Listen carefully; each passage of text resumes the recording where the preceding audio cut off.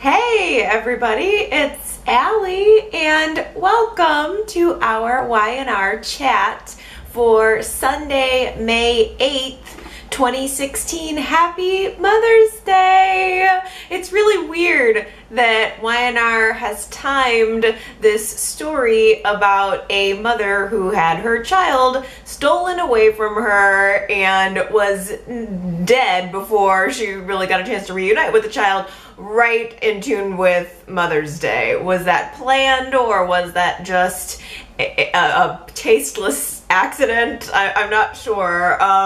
We talked a lot last week about the tragedy of Sage's life, but this week I really feel like Y&R did a good job of focusing in on the tragedy of Nick's life. Nick is someone who has lost a lot too. He has already gone through the pain of losing a child when he lost Cassie. The man has 2 failed marriages, then lost another child and lost his wife. And I really felt his pain this week. I think Y&R has put a huge spotlight on Josh Morrow, and he's done a phenomenal job. That scene where Nick goes back to the crash site and takes like a tire iron and is just crying and wailing and smashing and beating up that car and cutting his hand and bleeding, and this man comes along and says, "Hey buddy, are you okay? You're kind of bleeding there." And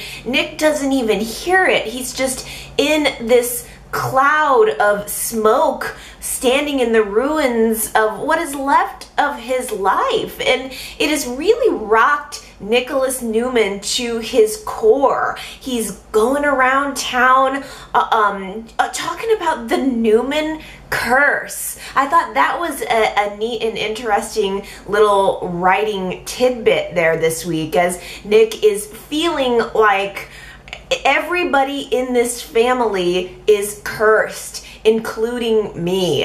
And we're never happy. We're people who have all of this money and all of this power and influence, and we're just miserable. And he mentioned it on more than one occasion, and I thought it really rang true. It's kind of, in a way, the essence of The Young and the Restless. They're these rich people who have all the money and power in the world and have every reason to probably be happy, yet there's this constant tragedy, constant drama, constant curse that seems to be upon them. And really, if you look at the Newman family right now, it's true. There does seem to be this Newman curse, and Nick is the one who, I think, as a result of this shock that he's gone through, is starting to realize it. And I think it's also signaling a huge change in his character. He really broke down at the funeral, which I'm gonna resist the urge to do my funeral fashion review, which is really hard for me because I wanted to. Okay, well, Sage worked for Chelsea 2.0. Don't you think she would want me to at least mention a few of the outfits that were trotted out during her service? If I was gonna do a best dressed and worst dressed, for me, I thought, despite the fact that her life is in shambles, she is a shell of a woman, Sharon looked phenomenal. I loved the dress with the sheer paneling in the front and the back, and she just looked so good at the service. I thought Chelsea looked really nice too, and chic, and she's got her new haircut. Yes, looking very beautiful. I didn't love Summer's dress, so I have to feel like for me that was probably the worst dress. It had kind of a lace panel up on top, and then it was leather on the bottom, or at least it had a pleather or a leather appearance. It didn't look funeral appropriate. It was just weird to me, but it was of course interesting to see how everyone looked, and I think Sage would appreciate it, because it was barely a funeral. It was more of, I suppose, a memorial service. They held it outside in the park, no church, no casket. There was one picture of Sage sitting on a stand. Thank goodness that she had a high resolution photo of herself so they could blow it up into one big portrait. It was just not very funeral-like. I didn't love it, to be honest with you. There was something that felt lacking. It didn't feel like it was about Sage. I had this sort of empty feeling from the funeral, a feeling like we didn't really know her. I mean, there is so very little that we did know about her, even though she became such a powerhouse on The Young and the Restless, especially there at the end. It just made me feel empty, like there was so much more to know, and we just didn't get that. I think this, by the way, is going to be the beginning of seeing the Chancellor Park set for all spring, all summer, all fall. They did a beautiful job.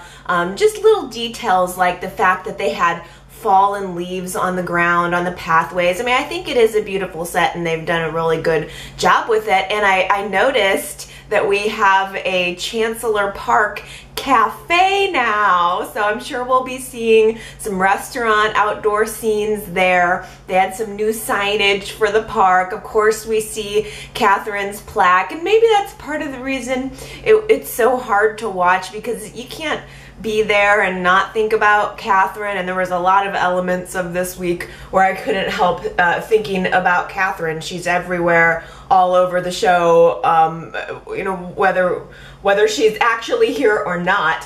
But it was a big week for Sage, a big week for Sage fans, I suppose, and Sage non-fans, as a matter of fact. Last week's YRChat.com poll was, did Y&R make the right move with Sage's death? And there were a lot of comments. 79% of you said, no way, Sage's time was cut way too short, while 21% said, yes, it was a good plot twist, so goodbye, Sage. And I really enjoyed reading the comments. So many good ones here on this post, because a couple people, even, you know, the people that voted that they were that it was a good plot twist, sayonara Sage, even, you know, went on to kind of explain. Apparently there was a hashtag Sage is dead party on Twitter or something, where people were happy to know that she was gone. So I guess, I don't know if there's any characters on the show that I would really ever would be happy if they were dead, but I thought it was interesting also to hear from the people who were like, goodbye, you know, whether they liked Sage or just liked the plot twist. That was interesting to read, so thanks for all the comments. And the other thing that kind of surprised me in reading those comments were several people mentioned throughout the course of the week that they do not ultimately want to see Adam and Chelsea raising Christian once the paternity comes out. And I'm kind of surprised by that, because I completely assumed that that was what was going to happen, that eventually Adam and Chelsea will raise Christian, and that that's what the viewers would want too. But surprisingly to me, a lot of people really feel like they want to see Nick raise the child. So I think that is a really good poll question for this week. When the truth comes out about Christian's paternity, who do you want to see raise him? Are you in the camp of thinking, well, Adam's the father, I want to see Adam raise his son? Or are you thinking that you would like to see Nick raise Christian because it's what Sage wanted? So if you'd like to cast your vote on that question, YRChat.com is where that poll is. I don't know, I can kind of see both sides, but I kind of feel like more like, well, it's Adam's son, he should raise his son, even though I know that it's going to be devastating for Nick. And it has been so hard to watch Nick going through this process. At the, I guess I'll call it a memorial because it wasn't really a funeral, but at the memorial service, Nick is trying so hard to hold it together. I think realizing himself that he's lost a lot in his life, and he begins to little by little unravel and start to lash out at the crowd, saying, well, I mean, it kind of amounted to, you don't know how I feel. Everybody's here giving me well wishes, saying all of the right things, but nobody really understands what this is like. And in the middle of his incredible grief, who should stand up from the crowd but Sharon? And it's like she opens her mouth and says, Nick, you're not alone. And then it cuts to the end of the show. I thought, you know, she's not going to say anything. This is the oldest trick in the soap opera book. She stands up and the audience is supposed to think that she's going to have some big confession. Sharon is the one who has the key. She can make a lot of this grief a little more, at least more tolerable for Nick. She can give him a piece of sage, or so she may think. And I know that she's not going to do it. I mean, I'm thinking, you know, it's like she almost says it at the very end of the show, cut to the end of the show, open up on the next show, and of course she backpedals and she starts to come up with some other reason to cover up what she was really going to say. She just continues to lie, and it's unbelievable to me that she's getting away with it even this far. It seems to me that all through Dylan asking her questions about the night of the crash, Nick asking her questions about the night, Sharon had more than one opportunity this week to tell Nick and she chose not to. Throughout Paul questioning her, throughout the her trying to wriggle out of going to the memorial service, to her at the memorial service, Sharon has this permanent, like, suspicious deer in the headlights look on her face. I wish that we could do some kind of impersonation contest to everybody do their best impersonation of how Sharon looked all week. I mean, it's just the shiftiest, like, her eyes are just wide open and she practically is like looking side to side, just I mean, she's just got this incredibly suspicious look on her face. It's crazy to think that nobody is sitting her down and talking to her and digging a little deeper to find out what the truth is. I'm trying to understand Sharon because my initial reaction is just to be repulsed with her at this point. How can she know this secret, know what Sage wanted, and be so disrespectful toward Sage, be so disrespectful toward Nick as to not tell him? And I'm trying to understand, because the fact of the matter is, I don't think, at least me, that that Sharon is responsible for what happened. Sharon didn't for what happened with the baby switch. I mean, Sharon didn't ask to be drugged up, put in a mental institution, and manipulated, and all of a sudden have this baby put into her arms.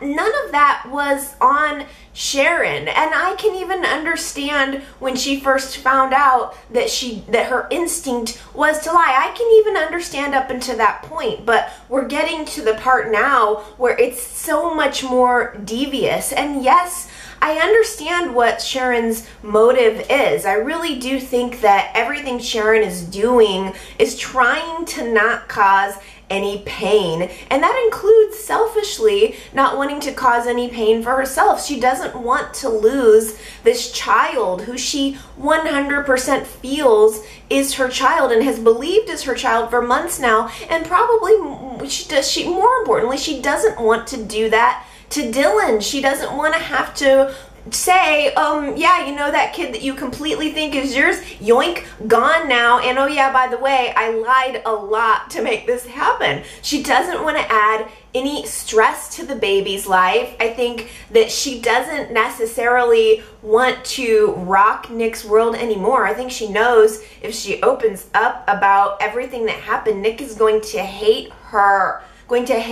for everything that happened with Christian, is going to hate her for any role that she might have played on the night of Sage's death. And it's just, I understand Sharon's motive to lie, but I just think it's better to be honest. You have to be honest and let the chips fall where they may. I mean, it feels like it's gonna be this struggle for who is going to end up raising Christian, because you know that truth is going to come out sooner or later. I have this sort of imaginary idea in my mind that it's going to be like Dylan, it's going to be like a remake of Three Men and a Baby, starring Adam Newman, Nick Newman, and Dylan McAvoy, and they all move in, like, it's a spin-off series from Y&R, and they all move into some condo, and they're trying to raise Christian, all three of them, and maybe you find out toward the end of the series who what the paternity is, who the real father is. That's such a weird poll. Do you guys remember that movie? I want to say it was like, I'm sure that it was Steve Guttenberg and Tom Selleck, and I want to say it was Ted Danson, but I could be wrong about that. It was like this, it was a huge movie in the 80s and 90s, and now I'm just imagining it recast, maybe it was the 90s. I'm imagining it recast with these three because the struggle is going to be real. I don't think that Dylan is going to fight, though. I think Dylan is probably going to crumple up and die inside. He's going to leave Sharon. How could he possibly stay with Sharon when this truth comes out? So I feel like the real battle for who should raise the child and who will raise the child is probably going to be between Nick and Adam. And I don't know. I don't know when that's going to come out. I was very shocked to see that Sage had a will. I'm trying to wrap my brain around the fact that she would go out of her way to write this very thoughtful will at her age, and it seemed current. It seemed like she maybe wrote it a couple weeks ago, and that she would go to the trouble of leaving these little mementos to people. That's another thing that kind of reminded me of Catherine. I need to get on top of writing my will and make sure that I have some haunting and heartfelt letters for the people in my life that are suggestive. Maybe I'll suggest that I know a secret or something. So I got to get on top of my will letter writing campaign. And I'm also thinking, like, what does Sage even have? I was shocked, just shocked that there was a will at all. It was, of course, just an excuse to pull together all of the main guilty players into one room. Oh, and it was just like, okay, and I guess Michael's the executor of her will. This whole storyline kind of seems thrown together, like they just decided to do it at the last minute, which I'm kind of wondering if that's the case, if it was sort of a knee-jerk, because there were so many ways in which it seemed like Y&R was going in a certain direction, and then all of a sudden Sage is just dead and she has this will, and they're just like throwing other pieces of information at us that were like, okay, I guess, out of the blue.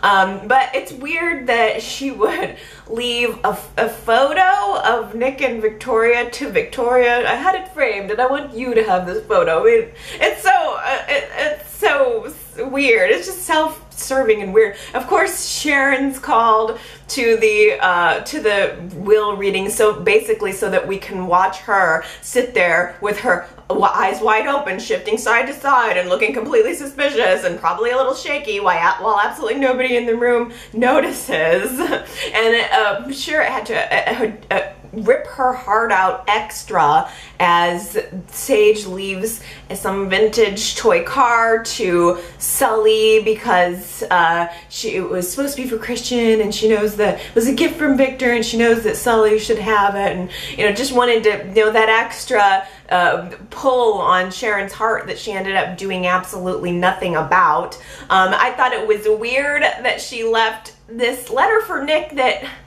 was sweet, but why did he have to read it out loud? It seemed like less personal. I just feel like the whole thing with Sage felt so impersonal and quick and she said some really nice things to him, but it didn't sound like Sage. It didn't hit for me as being for Sage. It just seemed like it was just one more moment of pain for Nick. And then bizarrely that they save Adam's "for your eyes only" letter for last, and how weird it was that Adam would get a "for your eyes only" letter and Nick wouldn't.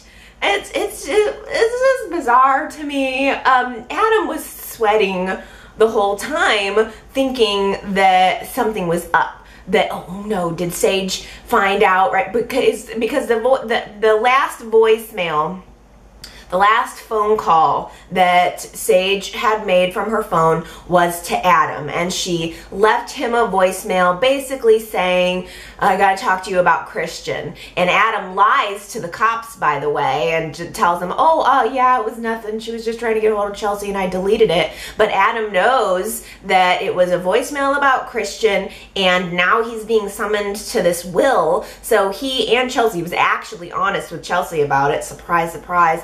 They go to the will reading, and they're on pins and needles thinking, is Sage, did she know that I was the father and now she's gonna bust me out? And surprisingly, without the busting out part ended up being true, Adam and Chelsea take this "for your eyes only" letter home. I can't believe nobody else was like, "That's weird, let me read it." But they're respecting Sage's wishes.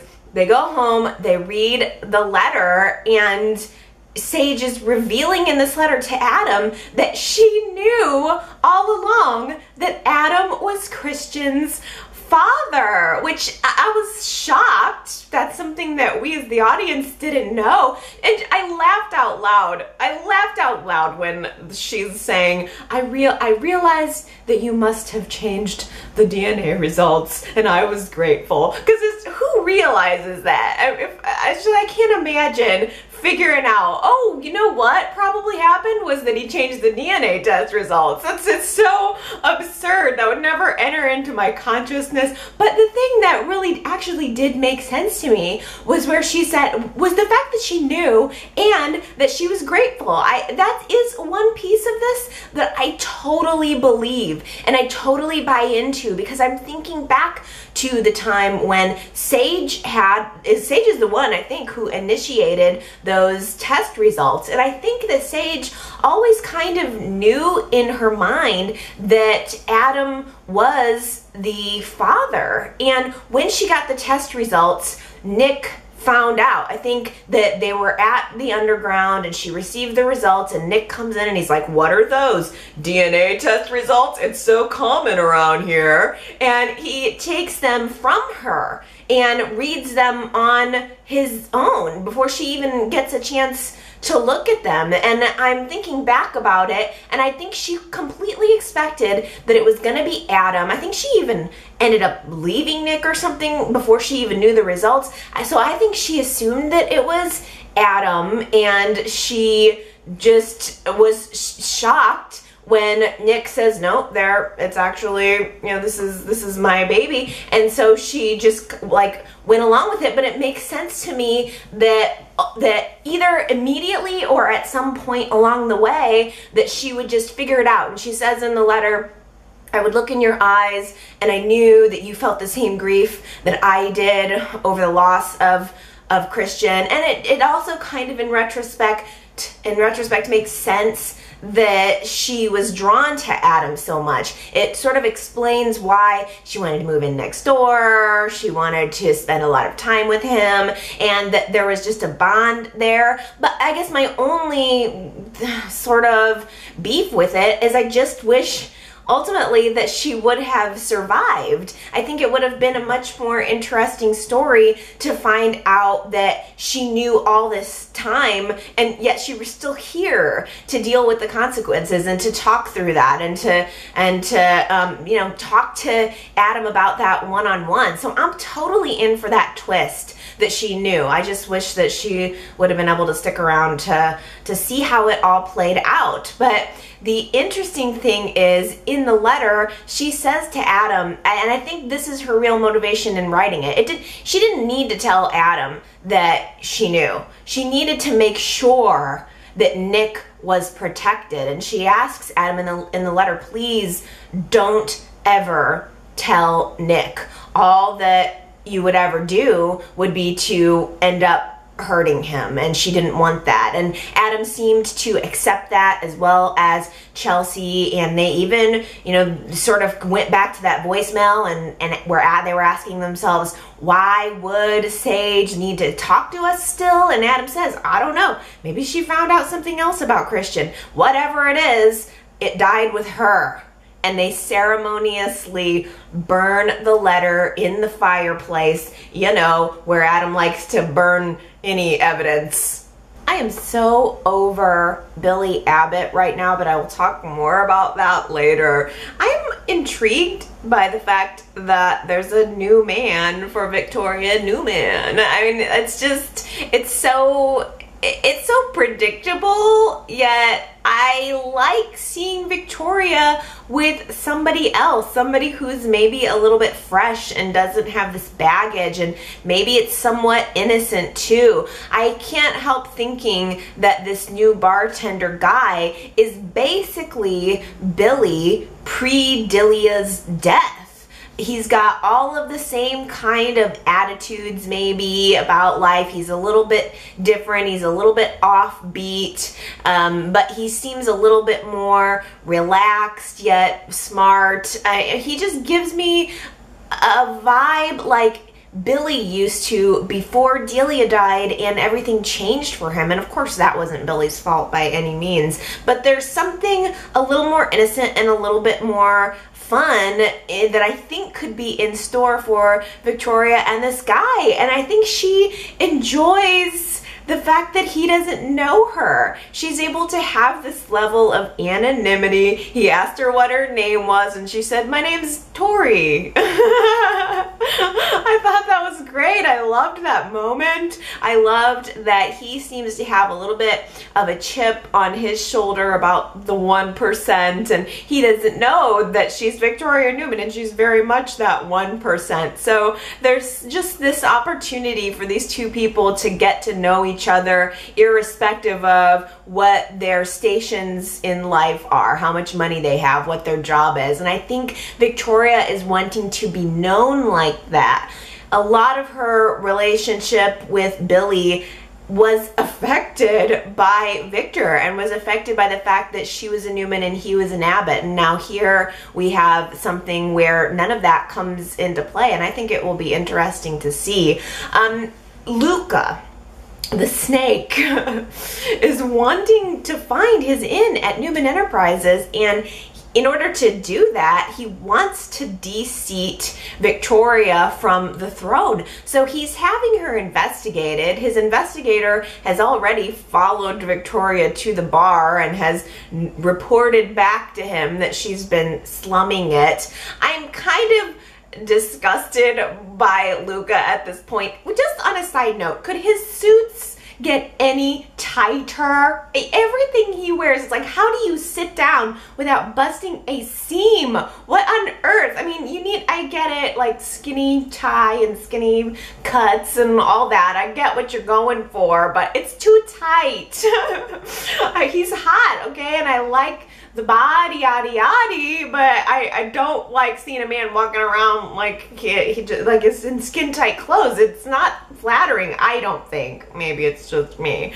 But he is totally snaking around, and Summer finds out that he went to go see Victor, yada yada, and it's just gross the way that he lies to her, and it's starting to become clear that he's manipulating Summer.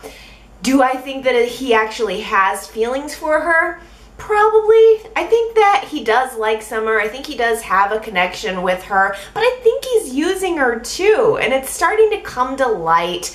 And the way he manipulates her when she asks questions is really shady. She confronts him about, what are you doing? You're going to see my grandfather. None of this really involves you. Why are you doing this? And he comes up with this excuse about how he wants to be respected as part of your family. I'm doing this for you, for us. And that's what leaves a bad taste in my mouth when it comes to Luca. He's really, really up to something, and I'm kind of wondering if he's going to find some kind of information that will disgrace Victoria in some way. And I don't think it'll necessarily be related to the bartender guy, whose name I need to learn, sorry. But I'm wondering if there's something in her past that he'll be able to dig up out of nowhere, and maybe he will be successful in dethroning her. I'm kind of wondering if we're slowly seeing the Victor's life without Victor Newman fantasy. You remember that single episode where it was what happened if Victor was not ever in the picture? What would everybody's life look like? I'm kind of wondering if that is coming true little by little. I mean, look at it. Nikki's a drunk. Nick, I think the thing is, Victoria is going to end up sort of like that character where, or it's possible, where she's not working at Newman Enterprises and she's just kind of lost and just sort of looking for love, which was represented between her and Luca in the dream. But Nick is the really, really interesting part of that too. If the life without Victor fantasy does come true, maybe Nick is going to turn cold and hard from his loss, and maybe he will truly end up becoming the ruthless head of Newman Enterprises. I had kind of an interesting alternate theory or thought about Victor this week. Everybody went to the jail. It was like Victor had several visitors this week, and everybody went to the jail blaming Victor for things that he really had nothing to do with. Jack goes there at the beginning of the week, which I thought was fantastic. Jack is basically trying to extend the olive branch, and Victor snaps it right in two, saying, you know what, this isn't even about me. Whatever you're even talking about, it's got nothing to do with me. You got problems, you need to look in your own backyard, which was so true. And then Adam comes to visit Victor, and he's accusing Victor of having told Sage about Christian's paternity, which is also not true. Nick is, having these grand moments looking at Victor's portrait on the wall and blaming him for the Newman curse and everything that's gone wrong, and everyone is truly blaming Victor for these things that he has nothing to do with. And I thought to myself, I think I finally get it. Victor is actually not meddling in their personal lives at this time, with the exception of the brash and sassy thing, which I think was really just more of kind of a plot point in order to pit Billy and Victoria and Jack and everybody against each other. Victor, for the most part, has really stepped back, and he is truly being like, you know what, you guys are on your own. You're not my family. I don't have anything to do with you. You don't want me. I don't want you. And in a way, I thought, I wonder if he's trying to show them that he is not the source of their problems. All of their problems exist without him. I mean, it seems like they've been blaming Victor for their issues and making him the source of all of the problems for years and years, honestly. And now here we see that with Victor removed from the situation, the problems are still there. So I thought that was kind of interesting twist. Now, I have to talk about this Dr. Gates situation right now, because she is taking such an unusual interest in Victor's life. They are becoming very fast friends. She is opening up to Victor about things having to do with her father and her family. She's inserting herself and her opinion into Victor's life, which is so inappropriate for a prison doctor to get involved in an inmate's life. And Victor seems to be coming and going out of her office, and yes, she exerted a little bit of authority and he got a slap on the wrist, limited workout time for using her phone, but then she lets him right back into the door, you know, and continues to talk to him. And this week, I feel he was telling this kind of sob story. It's like Victor has identified what her weak spot is. I think that's what it was all about in him dragging out of her what her relationship with her father was. He found her weak spot, and so he starts going on about, oh, he's a father, and there's been a death in the family, and he really loves his family. She's been telling him for weeks that he really loves his family and he should forgive them, and she's been giving him all of this advice, so he knows that's what she wants to hear. And so he starts, I think, giving her lip service and saying, yeah, I really miss my family. I want their forgiveness. And so he asks her to go to Sage's memorial service on his behalf to kind of smooth things over with the family. And get this, she does it. She tries. She actually shows up at Sage's memorial service and tries to talk to Nick and Victoria and Summer and Adam, and tries to broker like the bridge between Victor and his family. And nobody in the family other than Summer is really receptive to it. But I just thought, you fool. I had so much higher hopes for her. I didn't think that she was going to fall for what he's doing. I think that she is genuinely a nice person. I get the vibe from Dr. Gates that she's not up to anything. I thought that maybe a couple weeks ago, but now I think she is just sort of a person who has her own pain, her own story, and she feels connected into Victor for one reason or another. She maybe thinks that she can help him. If she can't help her family, she can help his family. I think she's got her own reasons, good reasons for doing this. I don't know if they're connected in a larger way. We've had some speculation about them maybe being brother and sister, or him being a daughter, or I mean, there's a million different potential ideas for a deeper twist connection there. But for now, I really think that she's becoming Victor's patsy. I think that basically him asking her to go to the memorial service on his behalf was a test. I think that he is testing her to see how far she's actually willing to go to help him on a personal level, and she passed his test, but I think she's failing the that's a good idea test for her own self in her own life. There is no doubt that Victor's getting out of jail soon, and he already has his plan. Whatever it is, it hasn't entirely been revealed to us, but he's going to get out. And in fact, Marissa was back on the scene this week, as well as Noah, and she was telling Noah, I think he thinks he's going to get out.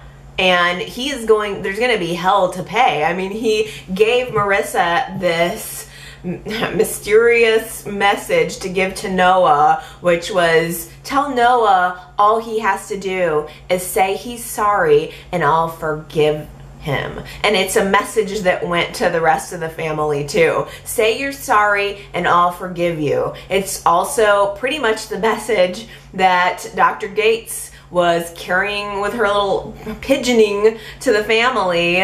Say you're sorry and I'll forgive you. Victoria said he just wants us to kiss his ring and beg for forgiveness. Well, forget it. But when he gets out of jail, there's going to be hell to pay all around. Well, here's what I want to really talk about. It's Billy and Victoria and Phyllis and Jack. I tell ya, I wonder if... It seemed like at the beginning of the week, Jack and Phyllis, barely Phyllis, they were wanting to get Victoria and Billy back together. One last chance. And I actually really liked, by the way, that there was a scene where Billy complies and he decides to go to Victoria and talk to her, and he actually runs into Nick, who's in the office, and Nick is staring at Victor's picture and cursing it, and there's this really nice and interesting moment between the two. It was so brief, where Billy acknowledges, hey, I know what it's like to be there standing on the side of the road not knowing what just happened to your life. It was a really powerful moment. It was a good connection to have, especially considering Y&R loves killing people in car accidents on the side of this road.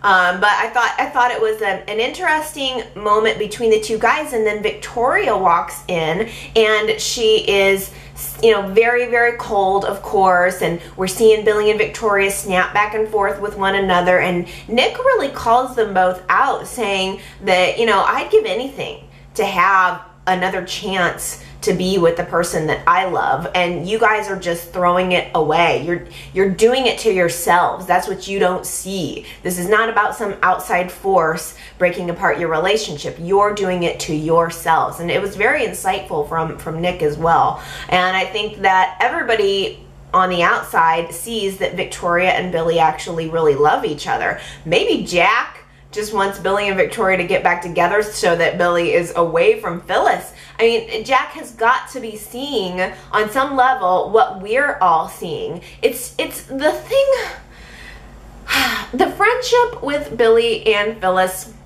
was inappropriate during a lot of the stuff that they did when it came to Passkey. They had one incident where they were kissing, all right. I mean, we all knew it was coming. That should have been the clue to step back from whatever was going on right there. I feel like Billy just wants Phyllis because it's naughty. I don't feel like there's some kind of incredible fireworks connection, love of their life going on between them. I feel that it's really more about the fact that it's salacious, and on Billy's part, at least. For Phyllis's part, I don't think Phyllis knows how to be calm and happy. If you think about it, think back on her history and her life, it's just, that's never happened for her, calm and happy. Everything in Phyllis's life is usually thrown up in some kind of turmoil. So calm and happy with Jack, it's just almost not her style.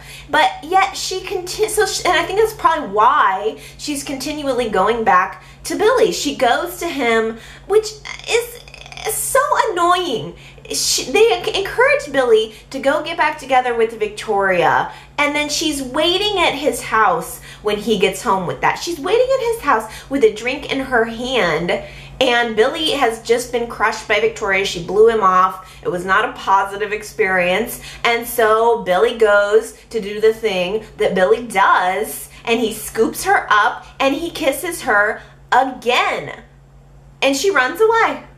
This time she just runs away, which was probably the right thing to do, but why do you keep going there in the first place, Phyllis? Why are you going there alone at night, drinking alcohol, when you know that that's what helped facilitate the loose lips last time? Why are you doing this? She damn well knows what almost happened before. She was hopped up on top of her brother-in-law in front of the fire. Sex could have happened right there. They were alone at night. Sex could happen at any time. She knows what's going on here, and yet she's still drawn to it like the moth to the flame.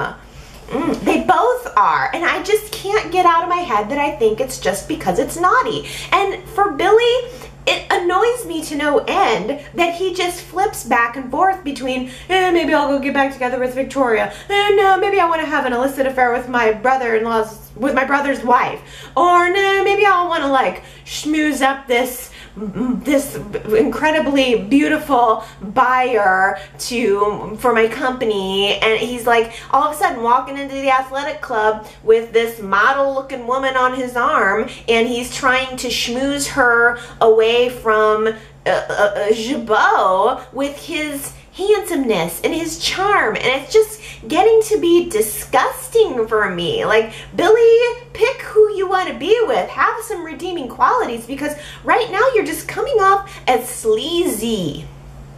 And I tell you, Phyllis has got to be thinking, does he really want me? Or am I just destroying my marriage to be another one of his flings? It seems like it's almost, or I don't know, it's probably not over, but she does go back to talk to him about it, and it's like, what do you want, Phyllis? You should just be like hands off and away from him. Don't ask questions. It's this weird thing where they've now kissed twice and they don't really talk about what's gone on. It is so just in the air, in the room between them, which I suppose would be hot if it weren't for if Jack didn't exist. If Jack didn't exist, and if it didn't feel like Billy just wanted to get some from somebody.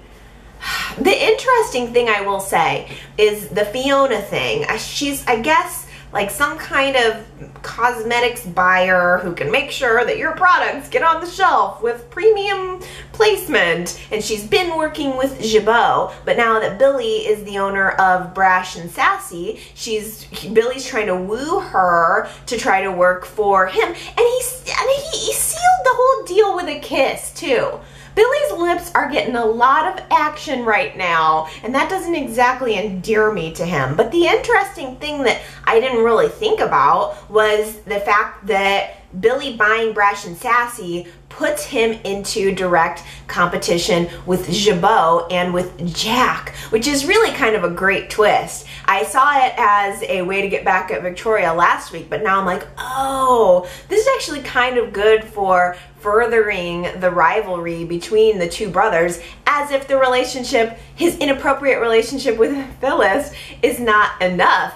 And Jack blows up, of course, when he sees what Billy is doing. It's just more and more like crumbling of their relationship. And Jack actually did at the very end of, I think, Friday's show, lay into Phyllis a little bit. He was blaming her, and he actually like talked more openly about the fact that she fueled his fire, that she encouraged him and had him do everything with passkey, and that it just fed his ego, and now look at where we are. And I did appreciate, though, that Phyllis jumped back at Jack and said, wait a minute, you're not going to blame this on me. You're the one that punished him. You're the one that exiled him to Hong Kong all those years ago, which I thought was great.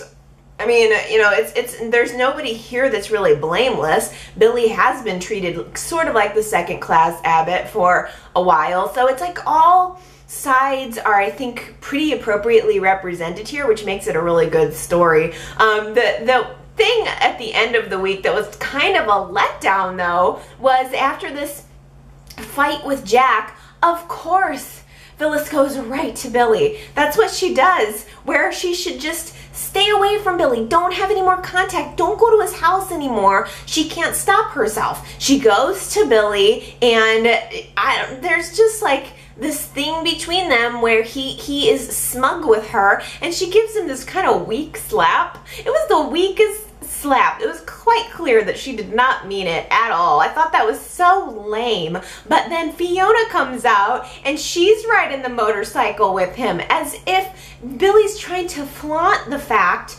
that Phyllis has been replaced. Oh, well, if you're not going to ride my motorcycle, as if that's not a euphemism, if you're not going to jump on my motorcycle and ride it, Phyllis, then I'm going to have Fiona here do it. And oh yeah, guess what? She's a beautiful model.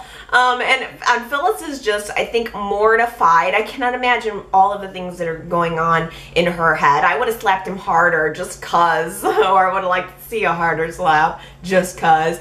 I'm wondering if Fiona is just there as kind of eye candy kind of thing to make Billy, or to make Phyllis jealous, or she did overhear and pick up on the fact that something more was going on between Billy and Phyllis. Is there any chance that Fiona's gonna run back and tell Jack?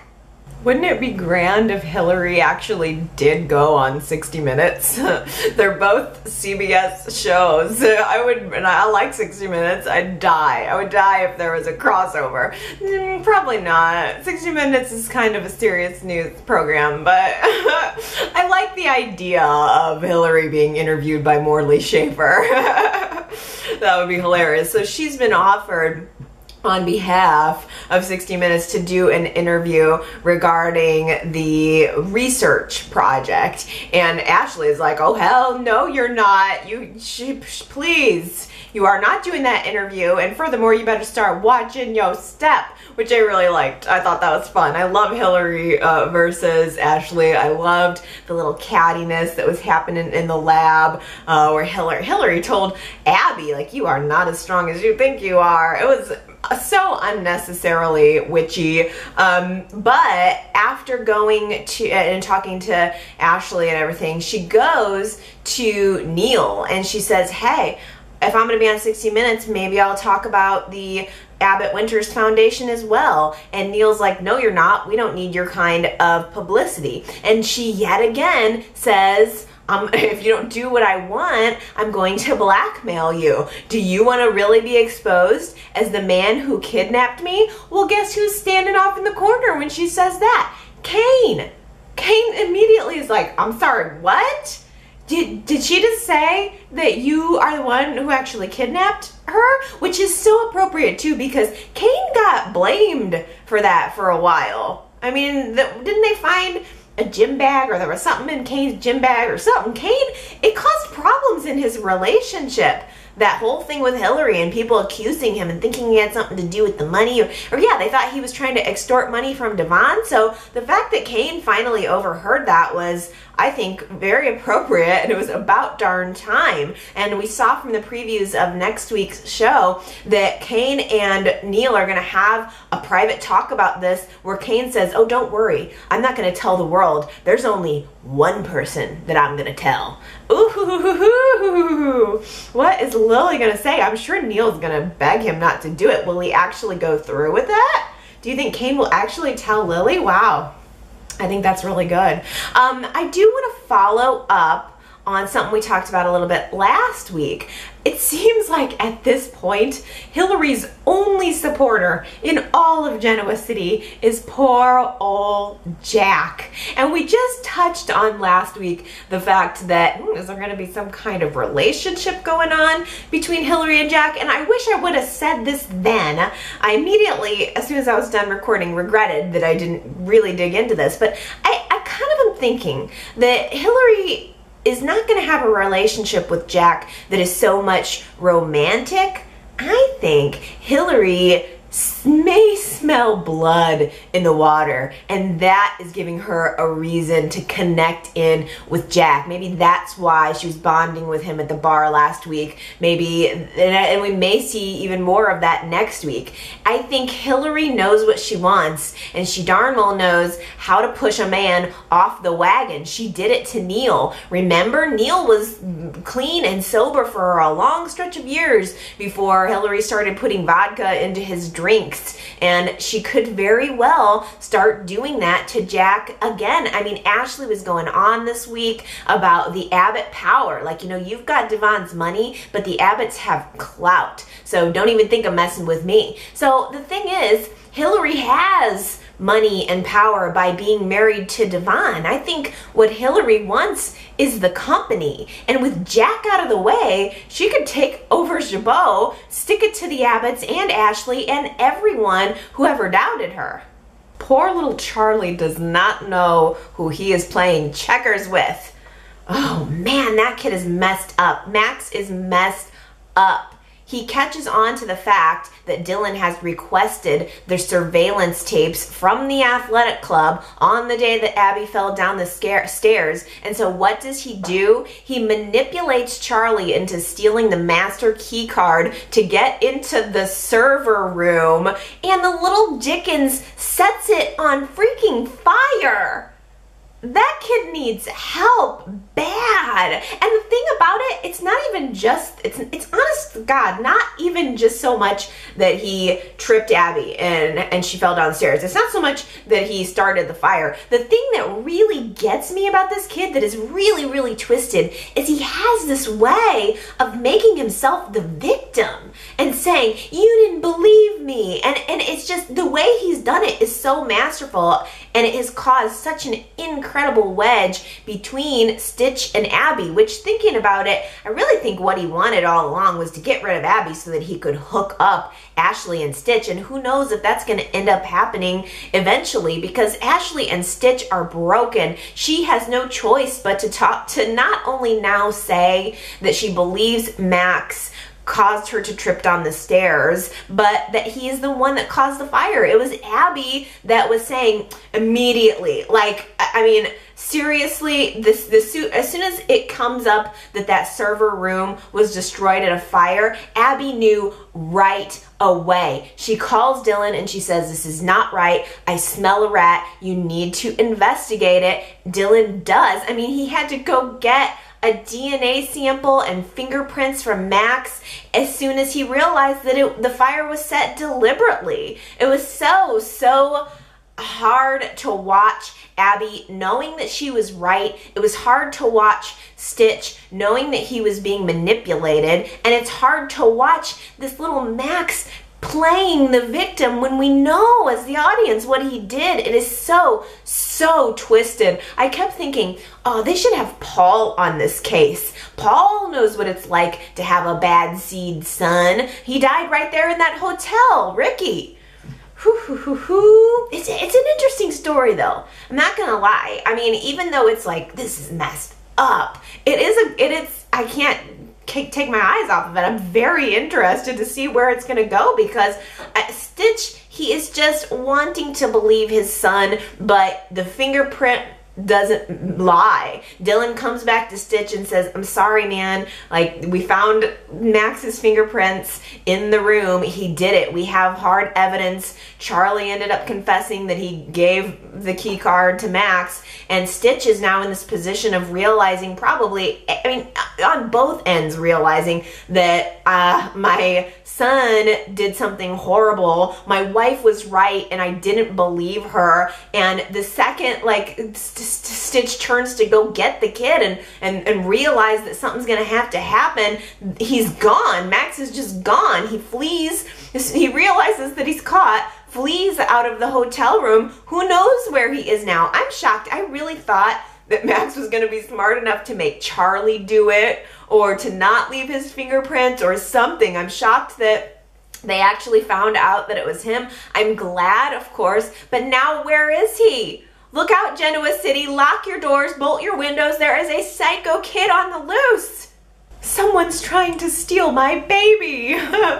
That was last week's Who Said It quote. It was so tongue-in-cheek and fabulous because it was Victoria who said it. As all of this craziness is going down with the baby swap, it's just was such an interesting little play on the scene that Victoria would say, "Someone's trying to steal my baby," only she was referring to Brash and Sassy as she found out that it was going to be sold out from under her. So a lot of people got that one right. I think everybody who guessed that got that one right. It was such a fun moment. I suppose it was pretty easy.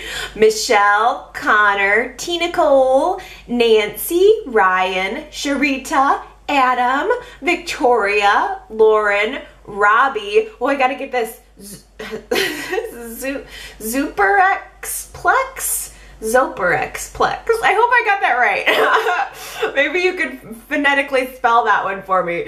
Henry, Sean, Gina, Sonia, Robin, Beatrice, Gary, Justin, Jamie, Nicole, Dylan, Erica, Consuela, Jen, Colleen, Astra, Tanya, and Aaron all got it right. I think that's a record for the number of people who got it right. Woo, I'm out of breath now. I probably could have made that one a little harder, but I think this week's might be a little bit more challenging because it's one of those, well, anybody could have said it. So, this week's Who Said It quote is, "Honesty is the best policy." I think it's a good quote because it's pretty well ironic coming from anyone in Genoa City. Is there anyone in Genoa City who actually practices honesty is the best policy? I don't think so.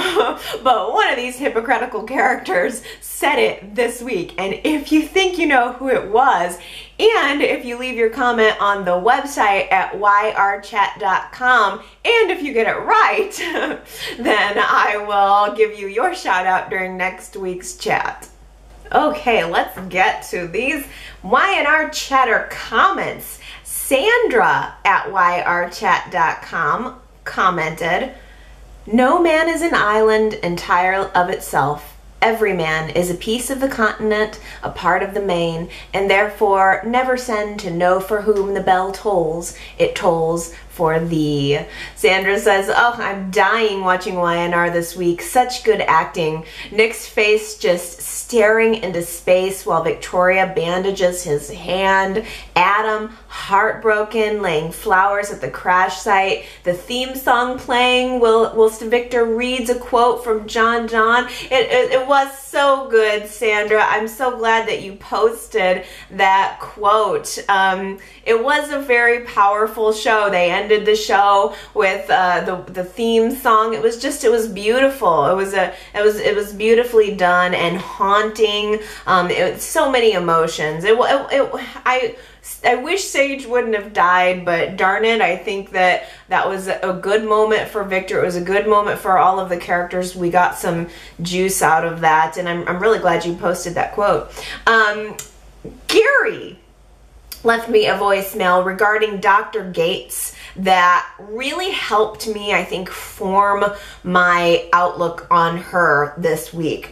Gary mentioned that a couple years ago, there was this prison break in upstate New York where there was a woman who ended up helping 2 prisoners escape from this maximum security prison. And she ended up like smuggling in a hacksaw in a pound of frozen meat, and she gave it to the guy and helped them get out. And I was so like, it just dawned on me when Gary mentioned that incident. It was a few years ago, but I totally heard about it, watched a Dateline episode on it, thought it was fascinating, and Gary was connecting it in with Dr. Gates, and I thought, oh my gosh, that is it. It's almost like she's getting wrapped up into something that she doesn't mean to, because this woman who helped the prisoners escape, I think she just got in over her head. I think there was a romantic relationship that developed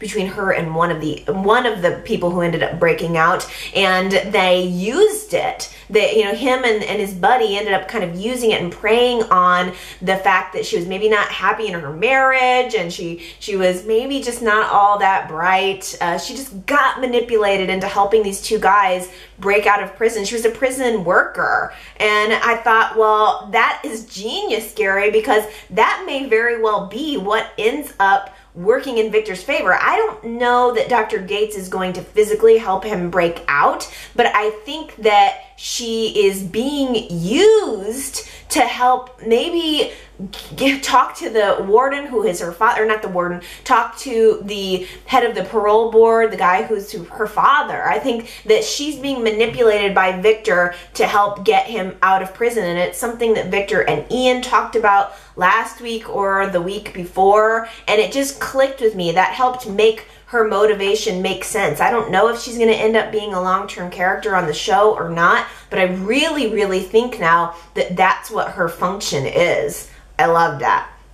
Connor left me a voicemail saying, well, call me crazy, but when Sharon had that DNA test done, don't the DNA tests prove who the mother and father are? I believe that Sharon knows Adam is the father. Whoa, that never even occurred to me. And Consuelo left a comment at yrchat.com saying, does Sharon suspect something of Adam?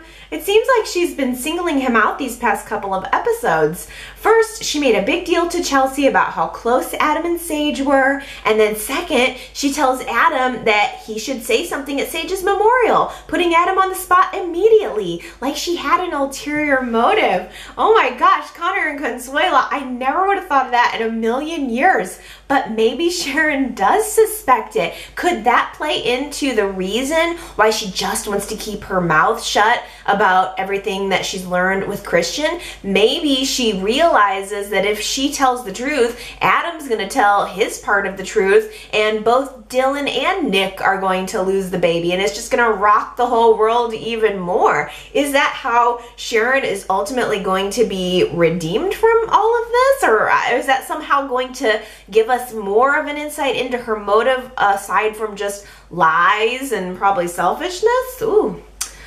Sean on YouTube left a comment regarding why Adam didn't come forward about the paternity in the first place, because I've been talking about that and commenting on it the past 2 weeks. I've just mentioned that it baffles me that Adam would not claim his son, but Sean says, I think that Adam at the time was known as Gabriel, and having him be exposed as Adam would create an abundant amount of chaos, because I remember vividly that Sage didn't want Adam to be the father. That's why he switched the test so that Nick could be the dad, so Sage could be happy. Plus, Adam was also afraid that him being the father of Christian might draw a wedge between him and Chelsea. As Victor would say, he did it for his family. Yes, I think you're right, Sean. I definitely think that was Adam's thinking behind not revealing the paternity thing. I think it's not so much that I don't understand Adam's motivation. It's just more that I would have expected his desire to claim his son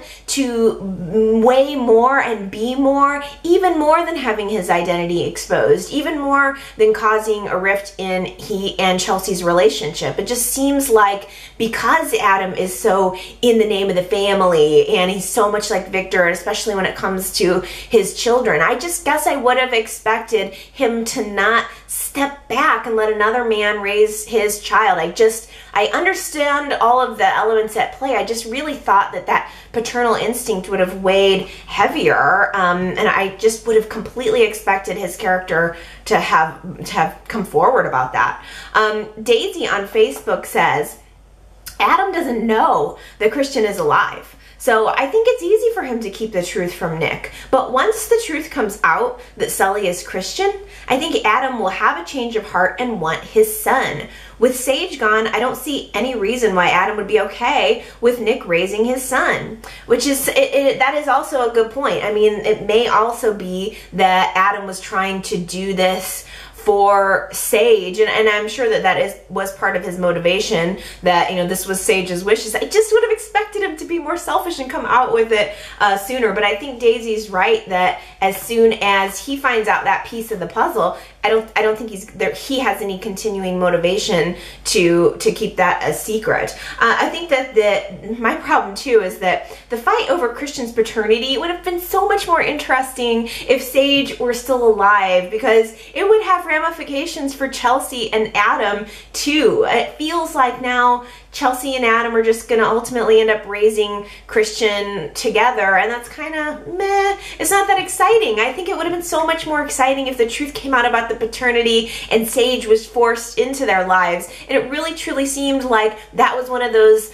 arcs that Y&R was building toward. It seemed really truly like Y&R was building toward a Sage and Adam relationship that might cause some problems and some breaks in the foundation for Adam and Chelsea, and it just seems like it got thrown by the wayside when they decided to kill her. Justin left me a voicemail saying, I am very disgusted with Sharon right now. Sharon knows what it's like to have a child taken away from her. Remember when when Adam took Faith and gave her to Ashley? Sharon knows that pain, yet she's keeping this secret. I guess I kind of even forgot to about, or I mean, I think I remembered it at the time, but yeah, that baby switch that Adam pulled on Faith and Sharon and Ashley, and yeah, as Sharon was a victim of that, and yet she is willingly and knowingly allowing either Nick or Adam. Whether she knows who the father is or not, she's still allowing the lie to go on. Oh, Anna left a voicemail and she said, I am impressed with the actress who plays Faith. She had tears and everything at the memorial. She put some of the adult actresses there to shame. She did give a nice little performance. I liked what she said about Sage, and Sage and her were playing, and Faith made some kind of mess on the floor, and Sage said, it's okay, it's just a happy accident, and that's what she called her family. Or no, a happy mess. It was a happy mess, and that's what she called her family. I thought that was a nice little line, and it was nicely delivered. Beatrice left me a voicemail saying, finally, now Max can get some psychiatric help, and then Ben needs to apologize to Abby. Do you think that even when Ben apologizes to Abby, which assuming he will, is their relationship beyond repair at this point? The trust seems to be broken between them. Stitch wouldn't even acknowledge the possibility that Max could have done this. He most definitely took Max's side immediately, and I wonder if that is something that really can't be forgiven by her. Jamie left me a voicemail saying, evil Max is a train wreck, but also kind of fascinating to watch. Is it possible they're gonna link him to his mother's death? Yes, I think it's very possible. We talked about this maybe 2 or 3 weeks ago when it was first kind of coming out clear that the kid was straight up psycho. I really wouldn't be surprised. I wonder if this is going to lead to Stitch investigating a little bit more and maybe finding out if something happened. I mean, I don't know what his motive would be for killing his mom other than if he wanted to go live with his dad. I'm not sure. Is there any chance at this point that Stitch is in danger? If Max would kill his mom, if Max would do what he did to Abby, and I think Abby mentioned this week, is there any chance that Stitch is next on the chopping block?